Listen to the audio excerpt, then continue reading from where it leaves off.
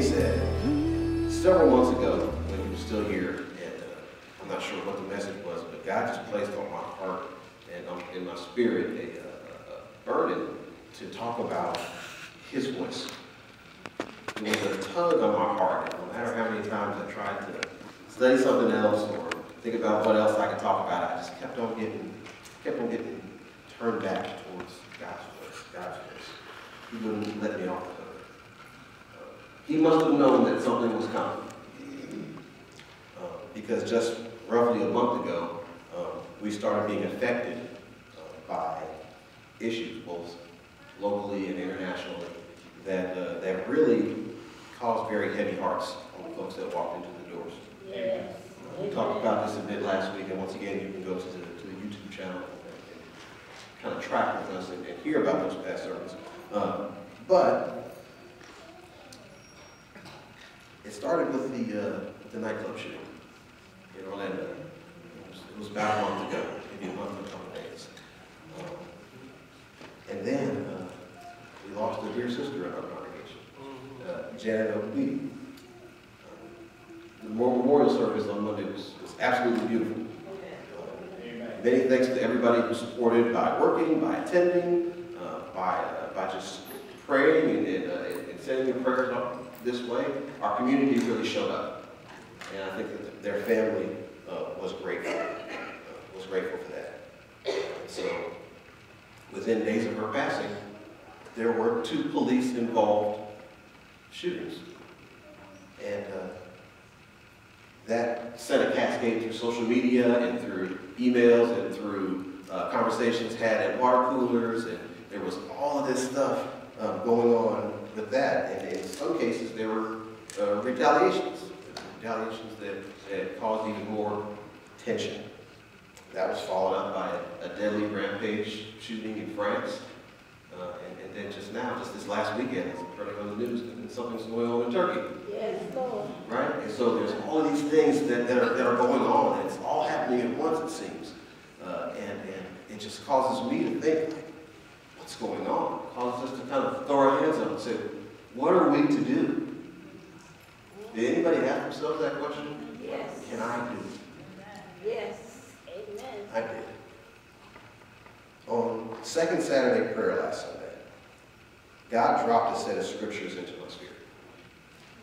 And that's one of the most effective ways that he uses to speak to us, so that we can hear his voice and get to know his voice. And that's through his word. Amen. See, once you invite Christ into your heart, he doesn't have to speak to you through your outer ears. He speaks to you through your inner ears. Amen. Okay? Once he's taken up residency inside of you, he doesn't have to think about the things that we have to think about in the back, the things that we obsess over. Is it sound right on this side, and is it right on this side? No, he's already there, and he's writing on your heart. So God spoke to me. He speaks to you through his thoughts, through your thoughts. There are times when he will speak audibly. Times when great faith is needed, he'll speak audibly. But more often than not, what we experience is the still, small voice. Behind all the loud junk that we fill up our minds with during the things that are bouncing around inside of our head. I'm going to read from James, chapter 1, starting at verse 2 in the NIV.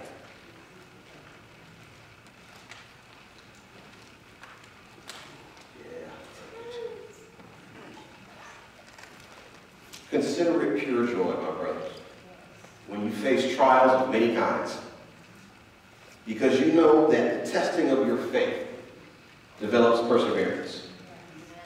Perseverance must finish its work, so that you may be mature and complete, not lacking in anything.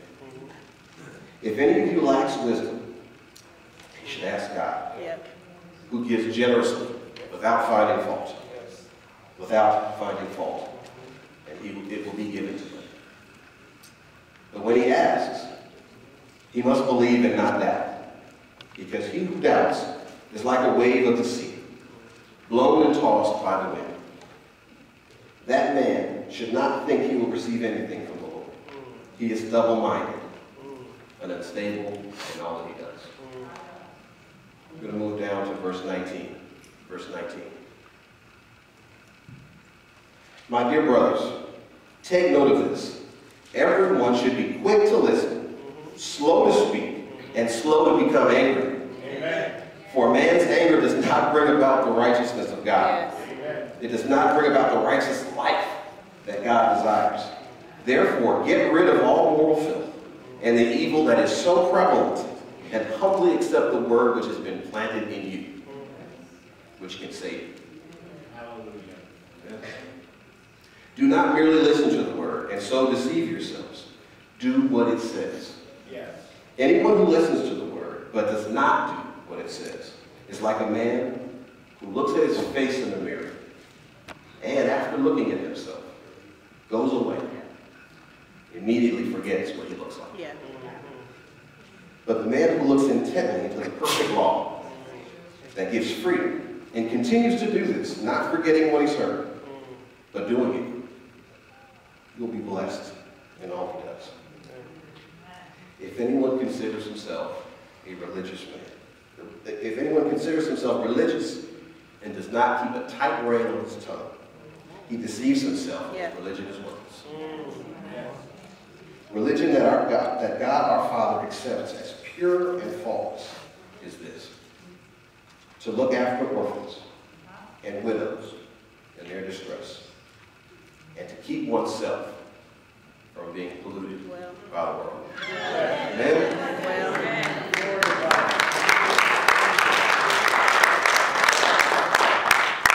I just, why did he put those scriptures in my heart, and why did it resonate so much? That's what I kept asking. That's what I kept asking over the last couple weeks. I don't know about you, but it's amazing that a letter written halfway around the world, 2,000 years ago, can convict me here in Washington, D.C., Atlanta, Maryland in 2016. Amen. Okay. So that's how we know it's God. That's how we know it's God breathed and God inspired. It means just the same. It means just as much now as it did then. Amen? And so I just want to dwell on this passage this morning. And hopefully it'll drop down into your spirits as well. And hopefully it'll overflow. And you can share it during the course of the week. Amen? Amen. So we're going to start back in verse 2. Consider it pure joy, my brothers and sisters, whenever you face trials of many kinds, because you know that the testing of your faith produces perseverance. And let perseverance finish its work, so that you may be mature and complete, not lacking in anything. It was really clear to me when I read this that we are going through trials right now. He says in his word to consider it joy because we're being perfected. That's hard. Anybody else agree that's hard? When we see injustice on TV and we see stuff in our social media stream, it's hard to consider it joy. It's difficult. Every place I went, someone was talking about it and asking me how I felt about it. So it just kept bubbling back up. And the anger and the frustration and everything else just kept bubbling back up. That's hard to find joy in. It's hard to find joy in. When we see our loved ones leave us, when we see our family members, our longtime friends, it's not easy to count that joy. If we're not prayed up, if we don't have a relationship with God, if we're doing all the talking and none of the listening, it's difficult. We might put ourselves into a ditch that's hard to climb out of. We can turn people away from the faith. We can turn people away from God by the way that we react to our trials, to the situations that we deal with in life.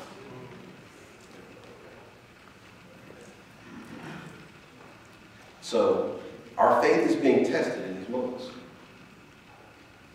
Faith is the substance of things hoped for, and the evidence of things not seen. When things look like they're going the wrong way for us, are we going to lean on our own understanding? Or are we going to listen for Him? we going to turn to him? When God's plan is unseen, evidence of him working in the background is not readily apparent to us. Are we going to seek to pick a fight on Facebook? Or are we going to put our face in his book? Yeah.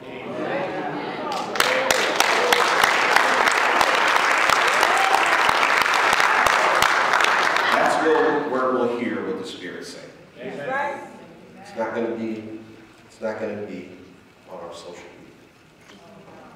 As believers, it's critically important to seek him because we have the opportunity and the ability to be difference makers. Yeah. And change agents where times are difficult. Yes. Instead of following the crowd. Perseverance. Perseverance is a quality that allows someone to keep trying to do something. Yeah. Even when it becomes difficult. Yeah. Yes. So that's what he's saying. Testing your faith produces that perseverance. Yeah. Today, in the situations that we deal with all the time, Matthew 7, 13 and 14, I did not get this to Mike, so it's not up on the screen. Matthew 7, 13 and 14 says, enter through the narrow gate. Yes. For wide is the gate and broad is the road that leads to destruction, and many enter through it. But small is the gate, and narrow is the road that leads to life. Amen. And only a few find it. Yes. Do I hate social media? No. Those of you that know me and you're my Facebook friends know that I'm very active on social media. Amen. I'm an active user. And I try to engage people all the time. But I also try my hardest not to post out of impulse or in the heat of the moment. That's the time that you'll find it the quietest. Amen. Good for you. Moving on to 5. Passage 5. If any of you lacks wisdom, you should ask God, who gives generously to all without finding fault, and that wisdom will be given to you. But when you ask, you must believe and not doubt, because the person who doubts is like a wave of the sea, blown and tossed by the wind. That person should not expect to hear, receive anything from the Lord. Such a person is double-minded and unstable in all they do. Maybe your first reaction to injustice, when it comes about, is to get angry and shout. Maybe on the other side of the road, maybe it's to go bury your head in the sand and hope that everything gets better on its own. Yeah. I'm encouraging you, and by encouraging you, I'm also challenging you and challenging myself to turn to God and ask for wisdom. Yeah. Amen. His word says it's a promise. He will give it generously to all who ask without finding fault. He won't be mad at you. If you ask for wisdom, you'll receive it. It doesn't matter where you are. It doesn't matter if you're at the cubicle, at the water cooler, in your car. When that bad news comes, when it shows up, stop yourself. Because there's going to be another voice telling you what you think you should do. Everybody knows. Everybody, y'all hear what I'm talking about. Amen. Stop. Listen. Slow down. Trust me, there will be no shortage of people who are rushing towards the broad road and who are acting impulsively. They'll be there. Don't doubt that God will come through and give you what He has promised you and give you exactly what you need. He will meet you at your point of need if you ask Him. Praise God. But when we don't give God a chance to talk to us, we've already made up our minds. We already think to ourselves, God can't step in on something like this. And so we've already established, plan B, C, and D. If you have a closed mind and you don't turn to God, you've already hardened your heart to what He's trying to give to you. You've already hardened your heart to what He's trying to say. You'll be unwilling to listen when the Spirit speaks. Yes. This gives ground for the enemy to use his tactics. Yeah. And the next thing that happens is fear will be established. Obsessiveness, worry, condemnation, confusion, and discouragement. Don't be fooled. These are not of God. That's not God's voice. That's not what God gives to his children. What God gives, he gives comfort. He gives encouragement. He leads. Amen. He reassures and he stills us when the storm is raging.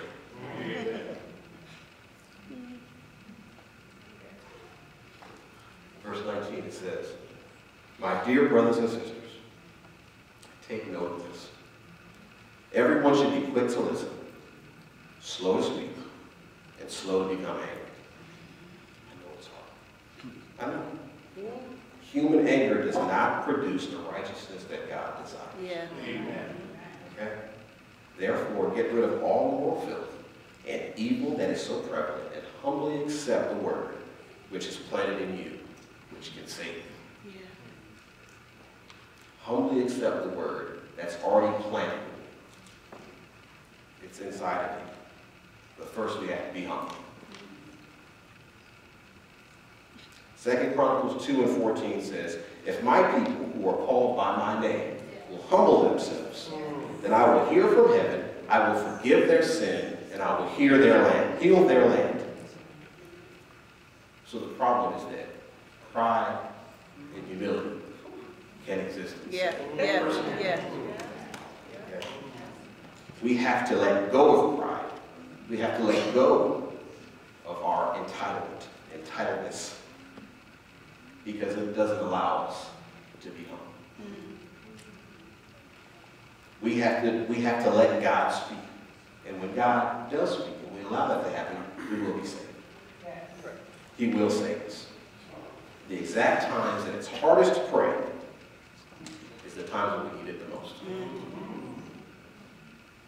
Romans 8:26 says that the Spirit helps us in our weakness. We do not know what we ought to pray for, but the Spirit intercedes for us. Intercedes for us through wordless groans. You don't have to have words. Amen. You don't have to speak. His presence is enough. It softens our hearts and prepares our minds to hear from him. Remember, once again, that our faith in this is being tested. Are we going to trust ourselves and our own understanding? And consider the things that people did to us in the past, or the things that we saw in the past, and apply that to the current situation? Or are we going to allow ourselves to be perfected? Amen. 22 says, "Do not merely listen to the word, and so deceive yourselves. Do what it says. Anyone who listens to the word, but does not do what it says, is like someone who looks at his face in the mirror, and after looking at himself, goes away immediately and forgets what he looks like. Yes. But whoever looks intently into the perfect law that gives freedom, and continues in it, not forgetting what they've heard, but doing it, they will be blessed in all they do." Hallelujah. Have you ever done that? Talk to church folks now. Have you ever done that? Have you ever heard a lesson, thought you understood it, but then as soon as it's over, walked out and completely forgot everything about it? I know that's also like every math test that anybody has ever taken. except for Karen. Except for Karen. Seriously though, that part is the part that convicted me the most. When I was a kid, my mom used to call me a space cadet. And it's because we had, in our backyard, we had a step probably like this, but it was not two steps, it was just one, so it was pretty steep. And right about here, there was a board. It was just something to hang on to. It was just a little board right there. And right behind me was our kitchen door. So I'd be out in the backyard playing and doing whatever I was doing. We didn't have tablets or anything like that. So I was just playing and maybe I was reading a book. And I would, many times, I would step up from that steep step and try to walk right into the kitchen and bump my head so bad that I'd be like, is it bleeding? Do I still have hair there?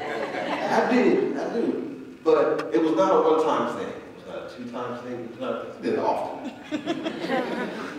Laugh at me if you don't want to. But I would make the same mistakes over and over again. Yeah.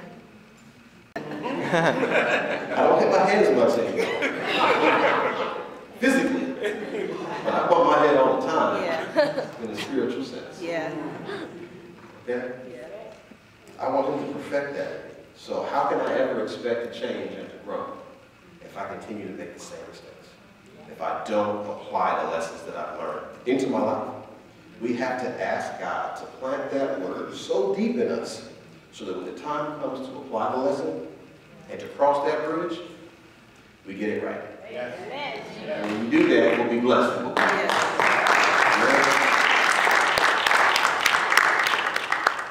Those who consider themselves religious and yet don't keep a tight rein on their tongues do deceive themselves. Amen. And their religion is worthless. That's the word. It's not my opinion. It's God's. Man, talk to him and get that. Religion that God our Father accepts as pure and faultless is this: to look after orphans and widows in their distress. Yes. And to keep oneself from being polluted by the world. Amen. See, we oftentimes are looking out for our own interests. We want to do what's best for us. But it says, it flips that. Yeah. It flips that. It says, look out for others. Amen. That's the religion that God finds is pure and faultless. It's countercultural. It is. I understand. But that's what it says. And furthermore, to become polluted by the world means failing to let go of the bitterness that hardens our hearts and makes us cold and defensive, even to God's voice. Even to God's voice. We have got to keep ourselves open to hear what the Spirit is saying, because we have a charge. We are the believers. We are the light of the world. John 8:47 says, whoever belongs to God hears what God says. Amen. If you've accepted Jesus as your personal Savior, you belong to God. Amen. And you have the ability to hear what the Spirit is saying. Yeah. Yes. You have to practice. You have to believe and not doubt. No noise in this world can block him out. And I'm convinced that nothing can ever separate us from God's love. Neither life nor death, angels or demons, neither fears for today nor our worries about tomorrow. Yes. Not even the powers of hell can separate us Yes. from God's love. Amen? Amen. No power in the sky or on the earth below, indeed, nothing in all creation Yes. will ever be able to separate us from the love of God that is revealed in Christ Jesus. Yes.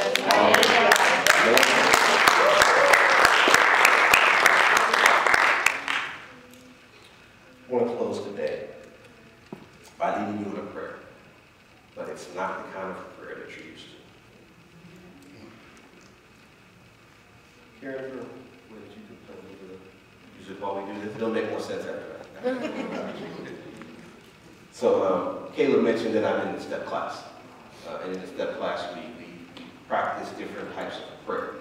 Practice different types of getting close and communing with God. And one of those prayers is called the prayer of presence. Okay? So most of us think about prayer in a very common format. We pray at church. We pray before dinner. We pray at night before bedtime. And it usually involves a lot of us talking and not a lot of listening. We ask for a bunch of stuff. We usually say, sorry, it was not so good. And please help me be better tomorrow. So since God wanted me to talk about hearing his voice, I want us to practice that before we leave, before we go back into worship. We'll do that next. So to do that, I'm going to read an excerpt from a book by Marjorie Thompson. It's called Soul Feast. And we're going to practice being in the presence of God and listening to that still, small voice. Amen. Where else better to do that? So what I want you to do Shake it out a little bit. And find a posture that allows you to be relaxed but alert. It helps if your neck and spine are aligned. Going for 100% participation. Close your eyes and breathe deeply several times.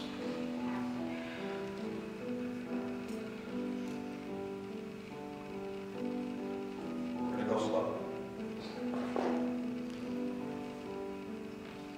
I want you to consciously release any muscle tension that you become aware of.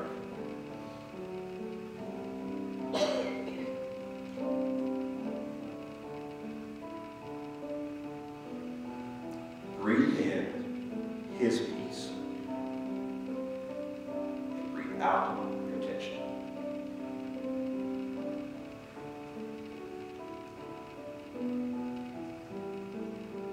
Relax your mind.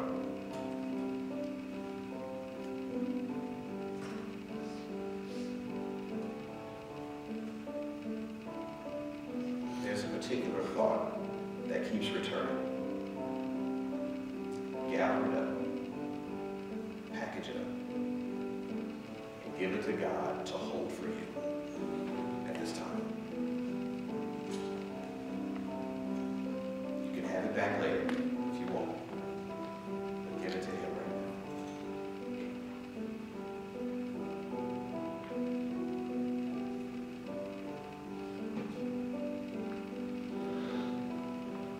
now. Turn your attention to God's presence. Let yourself be fully aware of the mystery of his love that surrounds and upholds all of creation, including you. God is breathing life into you at each moment. Accept that gift.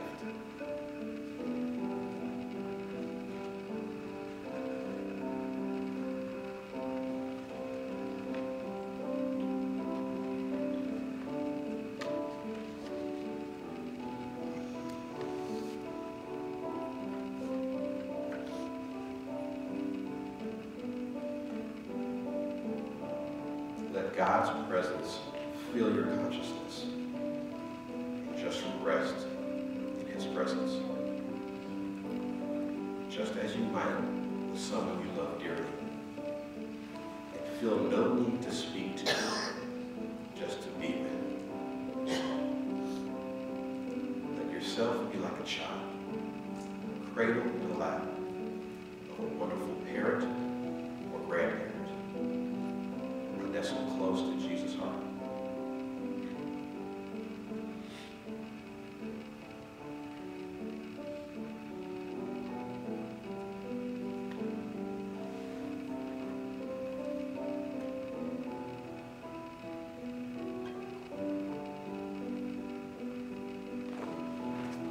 Find an image that allows you to be held in God's embrace.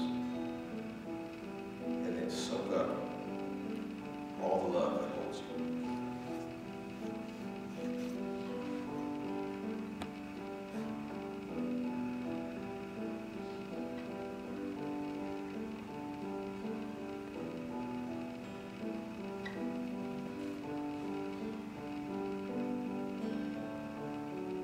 This is prayer.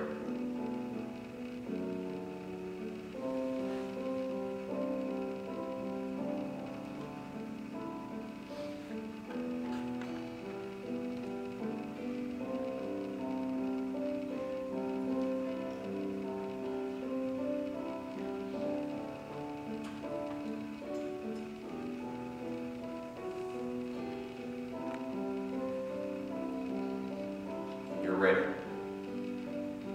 Close your prayer by thanking God for any gifts that you received during this time.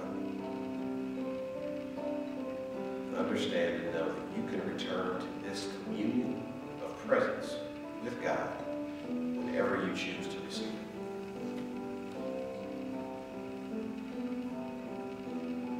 When you're ready.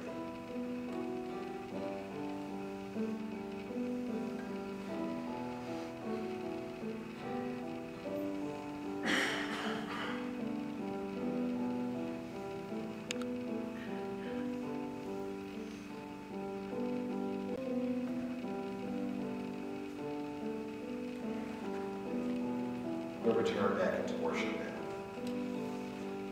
But take your time. And please